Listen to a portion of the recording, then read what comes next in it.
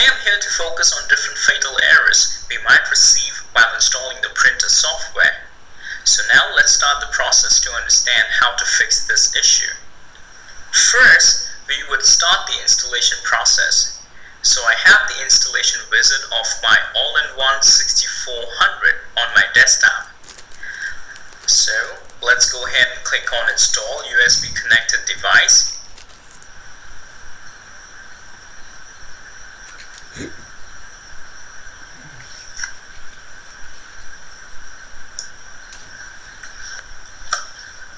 Alright, we click on Next here, and we would go for Easy Install, and I'll hit Next. Now it is in the stage where it's preparing.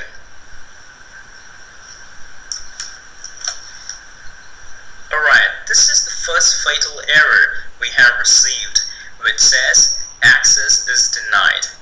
Let me tell you why the error comes up. It so happens that sometimes antivirus programs denies write permission of application inside the program files, thinking it to be a malware. So what we have to do is go to Computer. So first we go to Start, and then to Computer, and here we'll select Local Disk C, and we'll move to Program Files, and here we'll move to HP. Here we need to check permission of each folders to ensure all the users or profile have allowed permission. If not, we have to grant permission. So I'll right click on the first folder, and I'll go to Properties, and under Security, Creator Owner does not have anything, not a problem. System has allowed permission. Great. So I'll hit on OK. Okay, I've gone through all the folders, just one more left.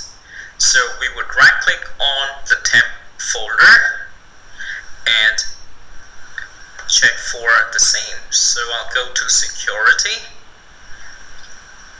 Okay, everyone has denied permission, so I'll hit Edit, and I'll give full control to everyone.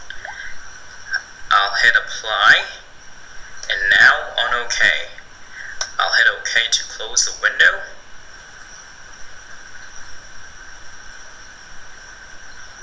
Now let me go back to the Setup Wizard, and here let me go ahead and start it again. I'll hit Escape. I'll quickly go to the Task Manager, and I'll end the process.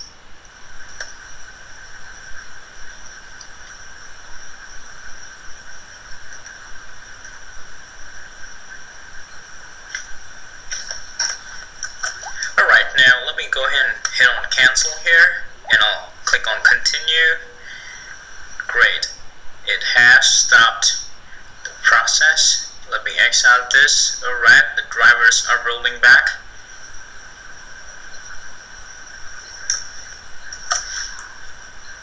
Alright, so we would start the installation process all over again. So I'll hit on Install USB, and it's executing. Here I'll click on Next again. I'll go for Easy Install and Next.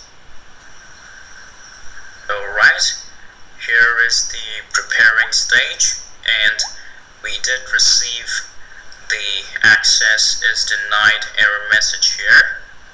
So we would check if we get that error message again or not. Great, it has moved from step 2 to step 3.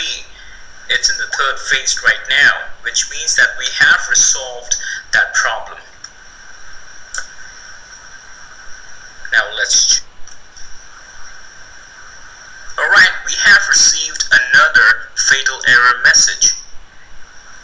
and it is giving me the path where the problem is. So what I'll do is, let me go to registry first. So I'll go to start and I'll type in regedit. Alright, and here, okay, we have to go to HKey current user, and now we have to move to software. Let me go to software. Alright, here I need to move down to Hewlett Packard. Let me go ahead and check for permission here. So I'll right click on it, I'll click on permission. That's why it's happening. Everyone has denied permission. So what I'll do here is remove the checks from deny, and I'll click on apply and I'll hit OK. Now let me just go back to double check. I'll go to permissions. Fantastic, everyone has full control. Let me click on OK. Alright, after changing the permission level, I've hit on escape on the keyboard on that particular error message, and this error message came up. So what I'll do here, I'll hit on escape on the keyboard again.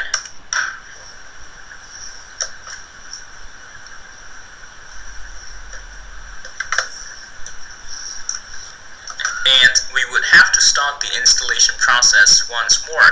Let me minimize the regedit page. Okay, so now we would initialize the installation process again. So I'll hit on install USB component. It might ask us to restart. So let's check. Here it is. So it is asking us to restart the computer. So we would go ahead and restart the computer, and we would come back with the second video. Bye-bye. Welcome to Fatal Error Part 2. As you see, we have started the process of installing, and I'll click on next here, and I'll hit on easy install, and now it is in the preparing phase.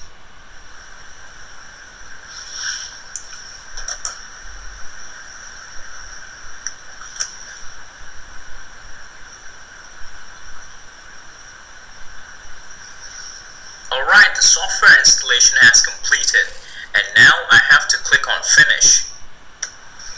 Now, before I end this video, let me just conclude by saying that fatal errors are more to do with the permission level. And a lot of times it does give you the path to pursue and check for permission. Once it is done, we would have to start the installation process once again, and I'm sure the installation would go fine. I hope this was informative.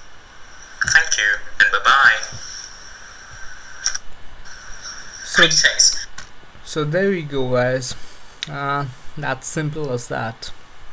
I hope you enjoyed the video, and please do subscribe to my channel for more informative videos on technicalities and many other stuff. Thank you.